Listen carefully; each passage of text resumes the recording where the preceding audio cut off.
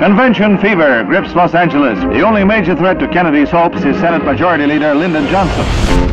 Delegates are meeting with Kennedy right now. Jack or Bob? Teddy.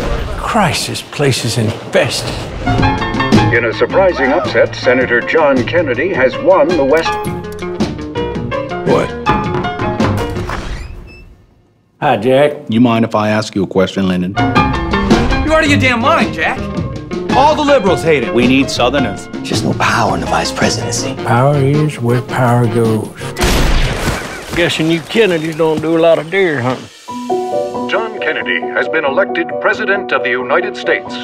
I need to show a strong record on civil rights from the start. Maybe they might listen to a Southerner who's on our side. What makes you think he's on our side?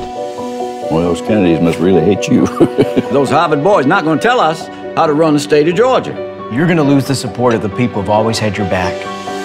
This train is leaving the station. You can hop on it with me and try to slow the damn thing down. If I'm going to make a run in '68, I'm going to need people to like me. Shut the door. How could anybody not like him?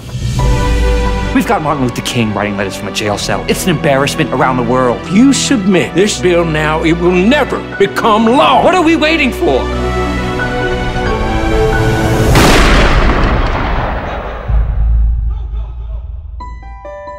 A new leader has emerged. America has a Southern president. You don't waste any time, do you, Lyndon? Excuse me? Rather not have it than have it this way. Kennedy is a man of great ideas. Now the country needs a man who can deliver.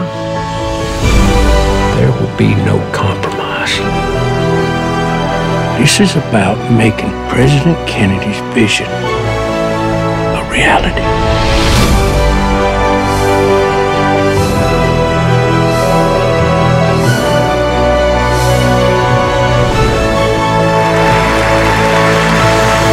This will define your presidency. I can only hope.